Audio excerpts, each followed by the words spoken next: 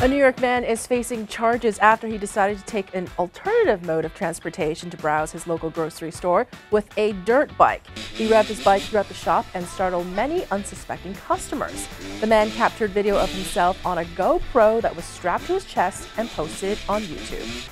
A firenado in British Columbia unleashed his wrath and sucked in a water hose line from a fire truck, bringing it as high as 100 feet into the air before melting it. Footage captured by a firefighter shows the force of the hose bringing down at least 3 of her coworkers who tried to save it. Other names for this phenomenon include fire whirl and fire devil, aptly named because this looks just like the devil flying a kite. A German triathlete was told by an all-you-can-eat buffet to never go back to their restaurant because he ate way too much, and that the owner said his consumption was not normal. Reports say he polished off more than 100 plates of sushi, leaving customers dining at the same time wondering if the restaurant was skimping out on the fish.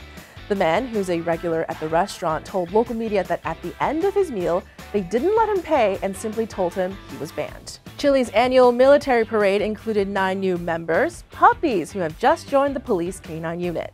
The new recruits were carried by their trainers who kept them warm in special carriers.